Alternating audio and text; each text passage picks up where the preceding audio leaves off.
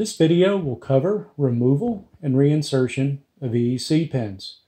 Depending on your application, it will be necessary to move some number of pins from their original location. For example, on 1989 to 1995 F-Series trucks, 3 pins must be removed from their original location. First, begin by noting the orientation of the connector in the factory ECU, or our ECU for that matter. The factory ECU is numbered with pins 41, 60, 20, and number 1. I recommend that prior to getting started, you take a black Sharpie or similar and mark position number 1, position number 20, position number 60, and position number 41. After doing that, you may set the ECU aside. Your ECU may have this cover plate on it. All of them I could find in the junkyard were already broken, but they're held on with these little clips. If yours is not broken and you wish to retain it, pry this end of the clip up on either side and simply pull this plate off. Next, you need to remove this little red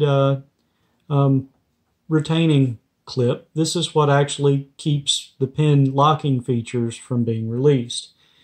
You may take either a small screwdriver or a pick tool and pry up in this location, prying the locking tab out.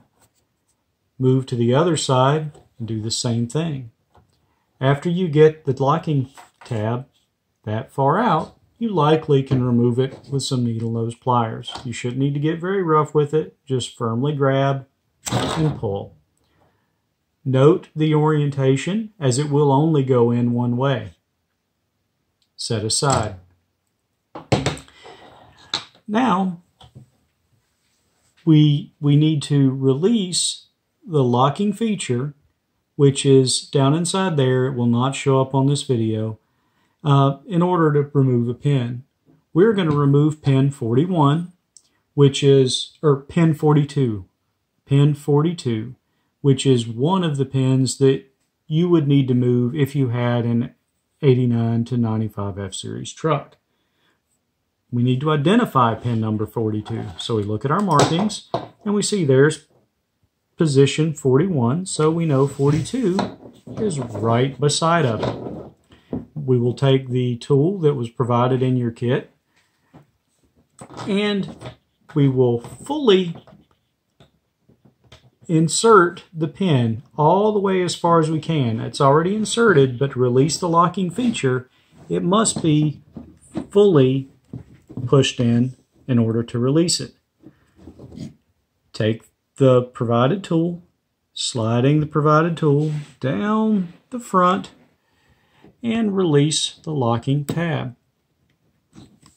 After releasing the locking tab, you will be able to pull the pin out of its location. If the location we wish to insert this in was open, we would simply insert it in its new location and we would be finished. On these applications, when I say these, I specifically mean the late 80s to early 90s trucks that this most likely is going in.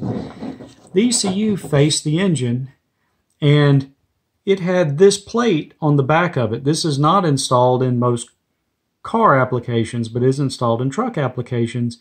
And the purpose of this plate was to seal the location of the unused holes, since this faced the engine bay. We have to drill this plate away in order to insert a pin. So the pin we move from position 42 will be going in position 18. We find our mark for 20, 20, 19, 18, and notice we do not have a pin in this location. We will take the drill bit provided with our kit and install it in a hand drill, taking extreme care not to get the drill bit wrapped up in the wires. We will place the drill bit roughly centered between the existing holes. The drill bit is oversized. The hole location does not need to be exact. Carefully drill, taking your time and ensuring you do not damage any wires.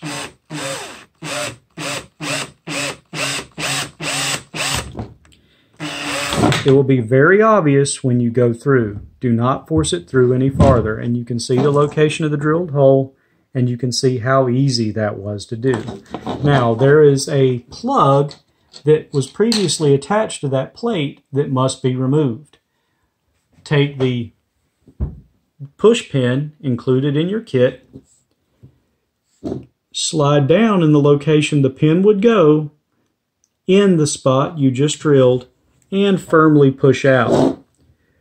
You will be pushing the plug out the back side, and you will see something like that come out. If you don't see that come out, the new pin will not go in. After removing the plug, simply take the pin you wish to move. If necessary, you may need to reroute some wires or untangle it. In this case, we're going to push this wire up and route it with other wires going to that location. Similarly, this isn't an exact thing, but you simply push it in. You should hear it click. We may not hear it click on video.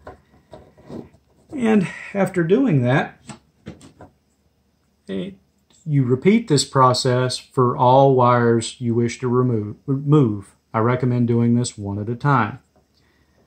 After finishing, take your red locking tab, carefully line it up. Remember, it will only go one way. If it doesn't go in relatively easy, it may be upside down, or you may not have gotten pins fully inserted. You should be able to easily push this back in with your fingers.